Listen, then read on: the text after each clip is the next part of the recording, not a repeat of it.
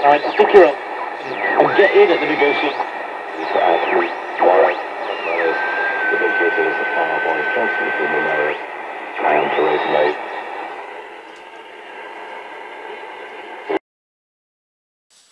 Hello again. No computers this time, I promise. I think about a couple of videos ago I said I would show you the initial look at this Bush radio type DAC 90, which is coming to my possession. I have one of these a little bit later model working, but this one it's just come into my possession, and I haven't done anything to it at all. So this video is going to be about the initial look inside and seeing what it is, and then the initial power up. And I have no idea what's going to happen here, because as far as I know it's not been powered up for many years. The only thing I've done is downloaded the trader sheet for it, the Bush DAC 90, and I learned from this that it was built in 1946, and at its launch it costs £11 11 shillings, and this was increased a little bit later to £12 12 shillings, so it went up a little bit, but that was in those days. So what this video is going to be about, the first part of it, this bit, is going to be looking at this, opening the back, and then doing a safe power up after a few continuity checks. So let's get started. So there's the radio. The speaker fret's not in very good condition. The cabinet itself is quite dull. We could do with the polish, and there's some obvious damage here. I'm not sure if the dial drive works. Yes, it does. The dial drive works, and it's not too stiff either. The on-off switch sounds reasonably good. The next step is to look around the back and have a look inside. Well, looking at the back of the machine, you can see it's fitted with it's an AC/DC set, and it's fitted with one of these. It's very tight. Goodness me, I can't move it. It's fitted with one of these 2-pin plugs and a very grotty piece of mains cable, and the back doesn't appear to have any screws on it at all. So at the moment, let's just move that out of the way and have a quick look inside. Well, I don't think this is going to power up. There's one of the this is the mains dropper resistor here, and you see these various connections on it to change the voltage. One of the things with these radios was that that got so hot that you can see it's burnt the back of the cover out, and not only has it got hot, but this is yeah, there's bare wires everywhere here. There's insulation off it, I think, and that is actually broken off the resistor. So I don't think it's certainly not going to be safe to power up anyway, but initially I'm going to remove it from the cabinet and give it a clean out. But that is a real grot radio inside.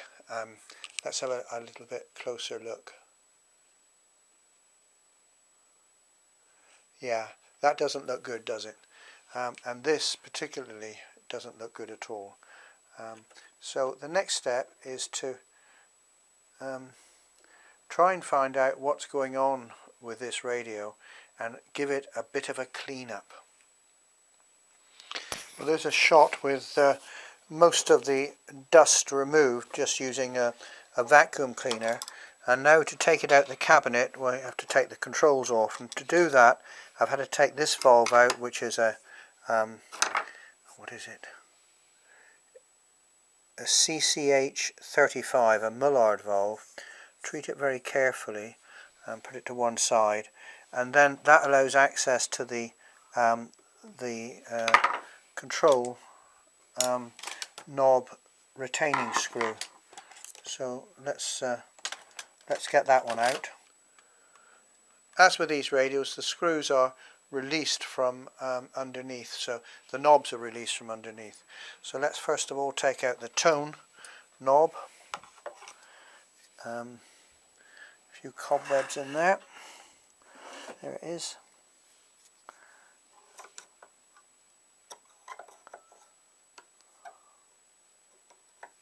Off. And now, with the three knobs removed, we can slide the radio, I would think, out of the back. So here's the moment of truth. We're going to actually remove the chassis from the cabinet, which I doubt whether it's been out for many years.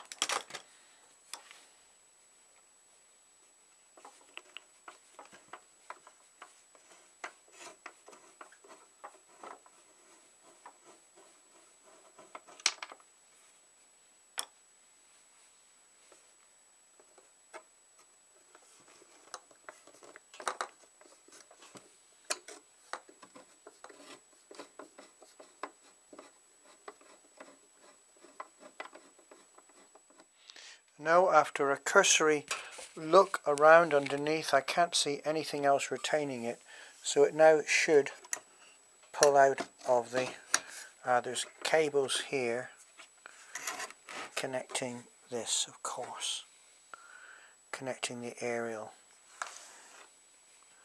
So I'm going to have to release these two cables. Let's try this now, and here it comes. Wow. And there was another cable here which I didn't release. Never mind. Okay. So that's out of its chassis. Let's turn it over and have a look. Oh my goodness me. What an awful mess of cobwebs. Not unexpected, mind, but that is a bit of a mess, isn't it? So the old cleaner is going to go on that again. Now.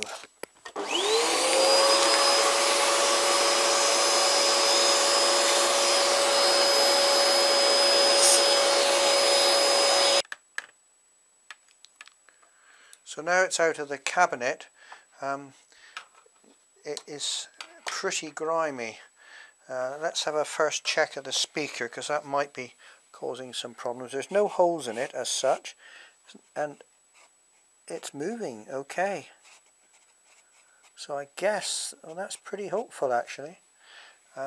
Let's have a little clean up here and see actually what's going on with this. Yeah, that's absolutely filthy. Very careful not to damage that very fine dial drive cord there. I don't want to start getting into replacing that with the wire and the springs and everything else. So there we have it. That's the radio out of its cabinet. It's in a very poor condition. I mean, it's very dirty. I guess it's been stored somewhere for quite a long time without any and it may be a damp area because there's some bits of rust on it, but I think our main problem is going to be this, where that's connecting to and what it's actually doing. Certainly I'm not going to attempt to apply any mains on it. Here's the main selector here, and I guess that one's okay, but that is certainly broken off. Now whether that resistor has got continuity through it to that area, I don't know. That's it for now. I'm not... oh, the tuning capacitor is working, but it's very dirty, and that seems to be working as well. Okay, that's it. No idea whether it will power up. Yeah, so most of these capacitors down here are paper capacitors, and I guess they all will need replacing, so we'll have to get around to that. But I think first of all we need to see whether it will power up at all once I've sorted out that mains dropper.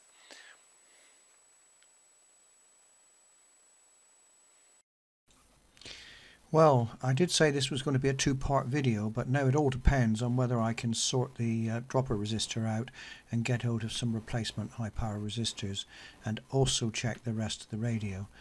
As with all these old radios, it's problematic, and when you get into it you find other things that need fixing.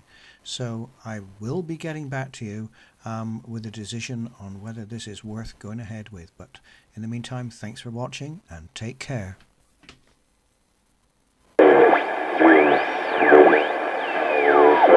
Alright, stick her up and get in at the negotiation. The negotiating is the power voice, constantly from the lower, trying to resonate.